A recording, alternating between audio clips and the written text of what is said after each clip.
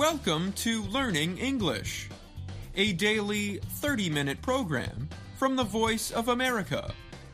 I'm Dan Novak. This program is aimed at English learners, so we speak a little slower and we use words and phrases especially written for people learning English. Coming up on the program, I report on a new video game popular with cat lovers. Faith Perlow answers a question from a listener about the difference between the words mine and quarry. And we finish with the story by Nathaniel Hawthorne called The Ambitious Guest. But first, here is Jill Robbins. On a recent afternoon, vehicles moved up and down the dry riverbed of the Rio Grande River near Albuquerque, New Mexico. The drivers had a purpose. They were biologists hoping to save as many endangered fish as they could before the sun dried out shrinking puddles of water. For the first time in 40 years, the river that forms the border of Texas and Mexico went dry in Albuquerque last month. And the endangered Rio Grande silvery minnow is disappearing along with the water. Summer storms have brought river waters back, but experts warn that drawing this far north is a sign of an increasingly limited water supply. They say that there might not be enough water to save the minnow and to provide water to nearby farms and communities. The minnow, a tiny native fish, lives in a small area of the 3,000-kilometer-long river. It has survived 100 years of habitat loss, as the water was moved, redirected, and taken from Colorado to New Mexico, Texas, and northern Mexico. In 1994, the U.S. government listed the Rio Grande silvery minnow as endangered.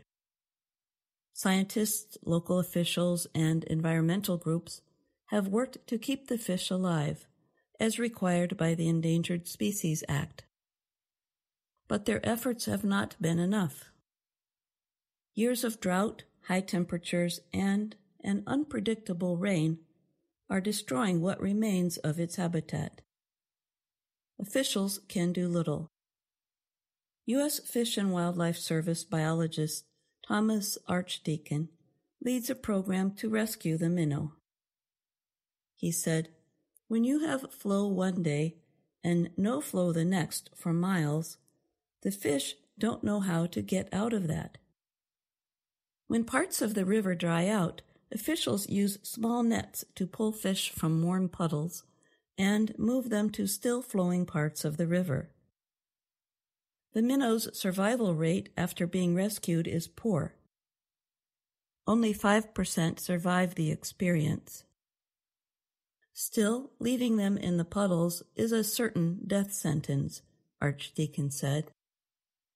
Over the years, the government has bred and released large numbers of silvery minnows. But the fish need more water in the river to survive, officials say. Historically, one way to raise water levels has been to release it from man-made lakes. But this year, New Mexico has been unable to store extra water. The state must send water to Texas as part of an agreement. And the rainstorms in June were not enough to refill the river. To keep more water in the Rio Grande, the state is offering to pay farmers to leave fields unplanted. But few have agreed.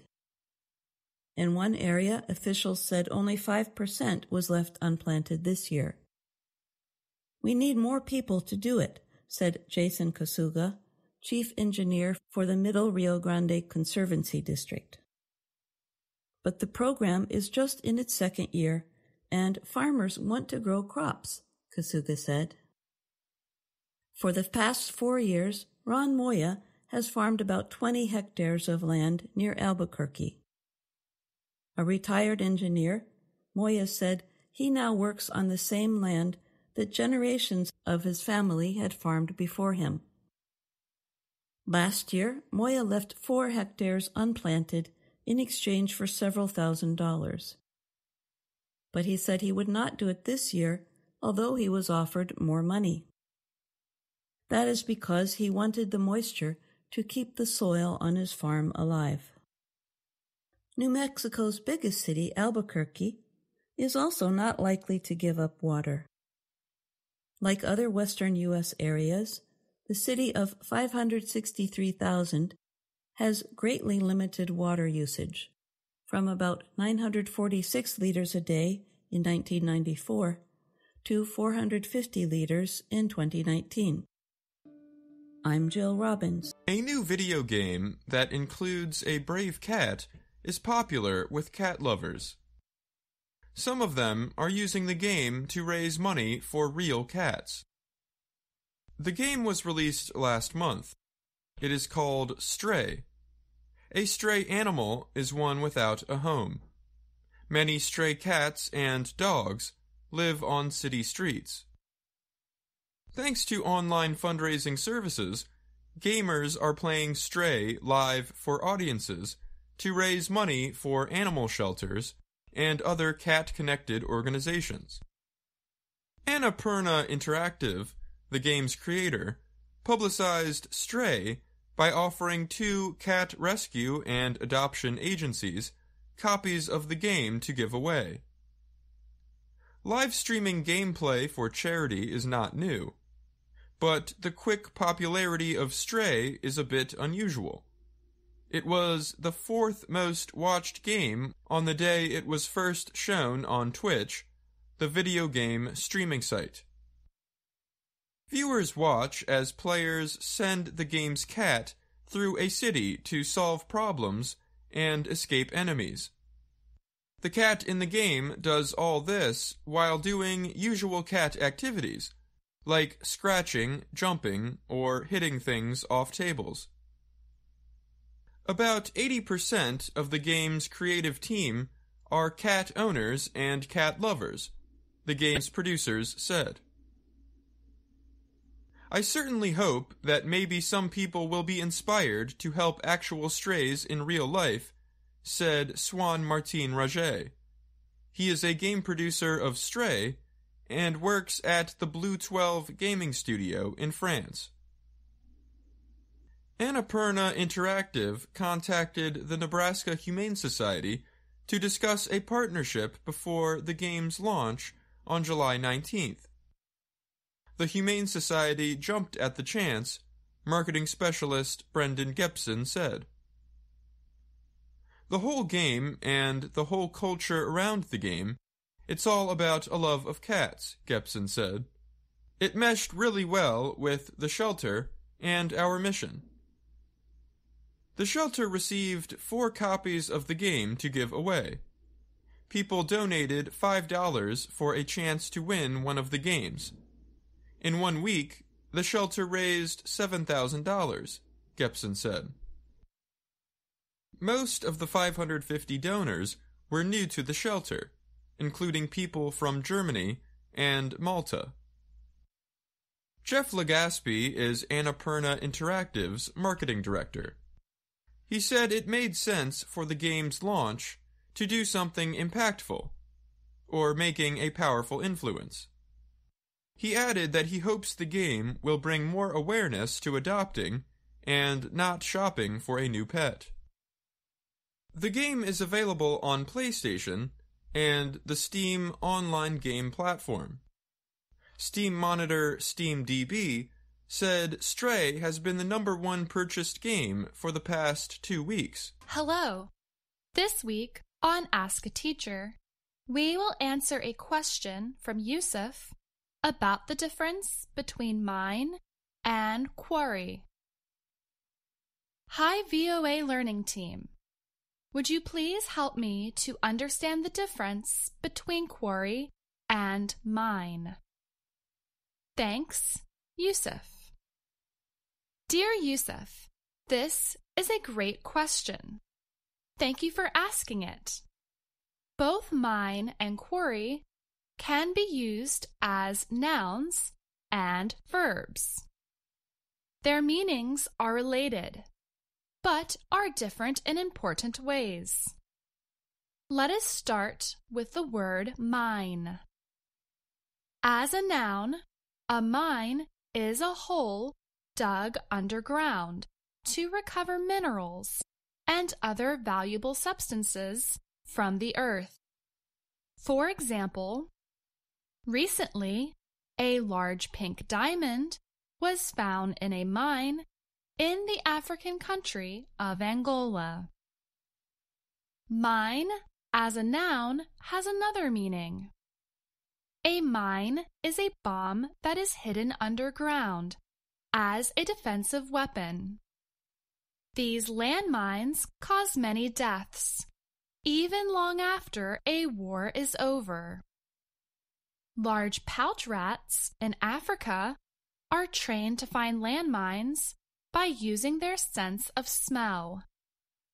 A floating mine can also be put in the sea as a weapon against ships. A mine can also be any large supply of a resource. For example, there is a mine of information on the internet.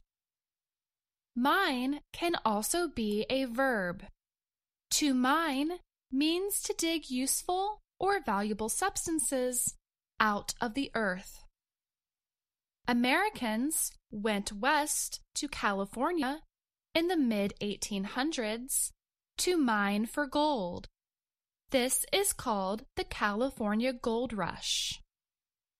A quarry, like a mine, is a place where valuable minerals or rocks are recovered, but it is open on the Earth's surface rather than underground. Rocks, sand, and minerals are removed from quarries. Big pieces of stone, like limestone and granite, and some minerals, are removed from quarries as building materials. The ancient Egyptians cut huge blocks of limestone and granite from quarries to build the Great Pyramids. The noun quarry has another meaning.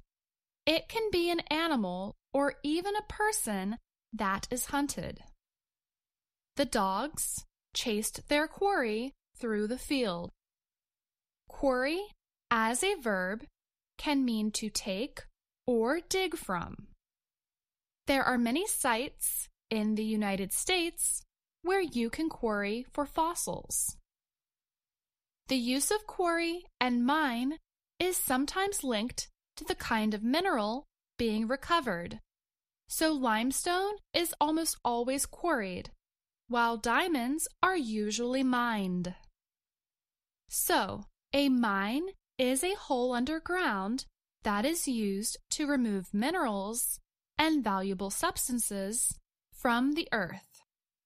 A quarry is like a mine, but is on the surface of the earth, and usually is used to remove large pieces of stone, sand, or minerals. It can also be something that is hunted or sought after. Both quarry and mine, as verbs, mean to dig something out of the earth. Please let us know if these examples and explanations have helped you, Yusuf. What question do you have about American English? Send us an email at learningenglish@voanews.com. And that's Ask a Teacher. I'm Faith Perlow. Our story today is called The Ambitious Guest. It was written by Nathaniel Hawthorne. Here is Harry Monroe with our story. One December night, a long, long time ago, a family sat around the fireplace in their home. A golden light from the fire filled the room. The mother and father laughed at something their oldest daughter had just said. The girl was 17, much older than her little brother and sister, who were only 5 and 6 years old. A very old woman, the family's grandmother, sat knitting in the warmest corner of the room, and a baby, the youngest child, smiled at the fire's light from its tiny bed. This family had found happiness in the worst place in all of New England. They had built their home high up in the White Mountains, where the wind blows violently all year long. The family lived in an especially cold and dangerous spot. Stones from the top of the mountain above their house would often roll down the mountainside and wake them in the middle of the night. No other family lived near them on the mountain, but this family was never lonely. They enjoyed each other's company and often had visitors. Their house was built near an important road that connected the White Mountains to the St. Lawrence River. People traveling through the mountains in wagons always stopped at the family's door for a drink of water and a friendly word. Lonely travelers crossing the mountains on foot would step into the house to share a hot meal. Sometimes the wind became so wild and cold that these strangers would spend the night with the family. The family offered every traveler who stopped at their home a kindness that money could not buy. On that December evening, the wind came rushing down the mountain. It seemed to stop at their house to knock at the door before it roared down into the valley.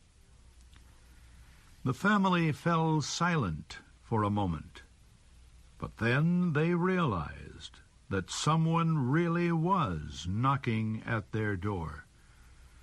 The oldest girl opened the door and found a young man standing in the dark. The old grandmother put a chair near the fireplace for him.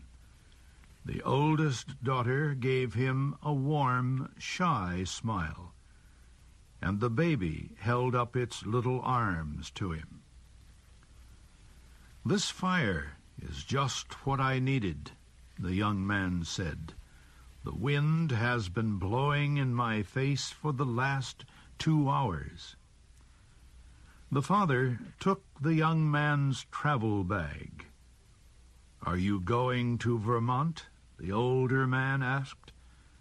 "Yes, to Burlington," the traveler replied. "I wanted to reach the valley tonight, but when I saw the light in your window, I decided to stop. I would like to sit and enjoy your fire and your company for a while." As the young man took his place by the fire, something like heavy footsteps was heard outside. It sounded as if someone was running down the side of the mountain, taking enormous steps. The father looked out one of the windows. "That old mountain has thrown another stone at us again. He must have been afraid we would forget him. He sometimes shakes his head and makes us think he will come down on top of us," the father explained to the young man. "But we are old neighbors," he smiled, "and we manage to get along together pretty well. Besides, I have made a safe hiding place outside to protect us in case a slide brings the mountain down on our heads." As the father spoke, the mother prepared a hot meal for their guest.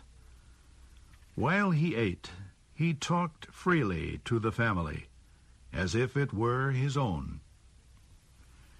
This young man did not trust people easily. Yet on this evening, something made him share his deepest secret with these simple mountain people. The young man's secret was that he was ambitious. He did not know what he wanted to do with his life yet, but he did know that he did not want to be forgotten after he had died. He believed that sometime during his life he would become famous and be admired by thousands of people. So far, the young man said, "I have done nothing.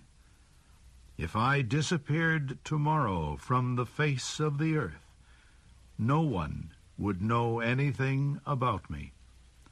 No one would ask, 'Who was he? Where did he go?' But I cannot die until I have reached my destiny. Then let death come. I will have built my monument." The young man's powerful emotions touched the family. They smiled. "You laugh at me," the young man said, taking the oldest daughter's hand. "You think my ambition is silly." She was very shy, and her face became pink with embarrassment. "It is better to sit here by the fire," she whispered, "and be happy even if nobody thinks of us." Her father stared into the fire. "I think there is something natural in what the young man says, and his words have made me think about our lives here. It would have been nice if we had had a little farm down in the valley, some place where we could see our mountains without being afraid they would fall on our heads. I would have been respected by all our neighbors, and when I had grown old, I would die happy in my bed. You would put a stone over my grave, so everyone would know I lived an honest life." "You see," the young man cried out, "it is in our nature to want a monument. Some want only a stone on their grave. Others want to be a part of everyone's memory. But we all want to be remembered after we die." The young man threw some more wood on the fire to chase away the darkness. The firelight fell on the little group around the fireplace. The father's strong arms and the mother's gentle smile. It touched the young man's proud face and the daughter's shy one. It warmed the old grandmother, still knitting in the corner.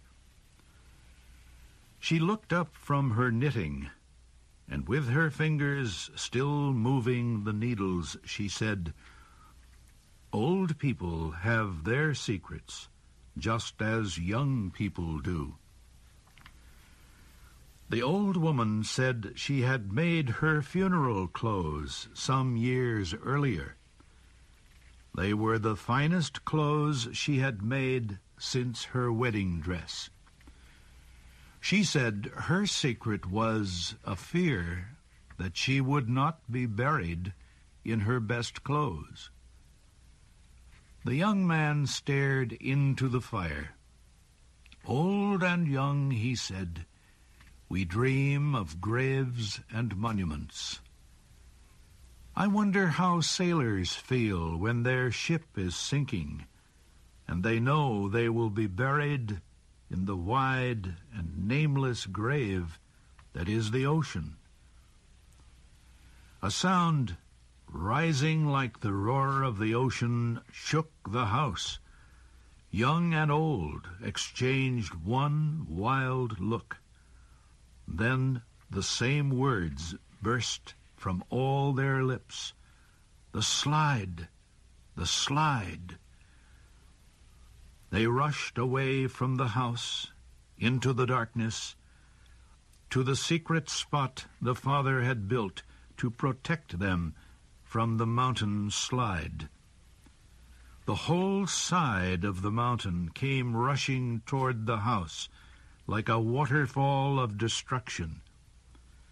But just before it reached the little house, the wave of earth divided in two and went around the family's home. Everyone and everything in the path of the terrible slide was destroyed, except the little house. The next morning, smoke was seen coming from the chimney of the house on the mountain. Inside, the fire was still burning. The chairs were still drawn up in a half circle around the fireplace. It looked as if the family had just gone out for a walk. Some people thought that a stranger had been with the family on that terrible night, but no one ever discovered who the stranger was. His name and way of life remain a mystery. His body was never found. You have just heard the story, The Ambitious Guest. It was written by Nathaniel Hawthorne and adapted for special English by Donna DeSanctis. Your narrator was Harry Monroe. And that's our program for today. Listen again tomorrow to learn English through stories from around the world. I'm Dan Novak.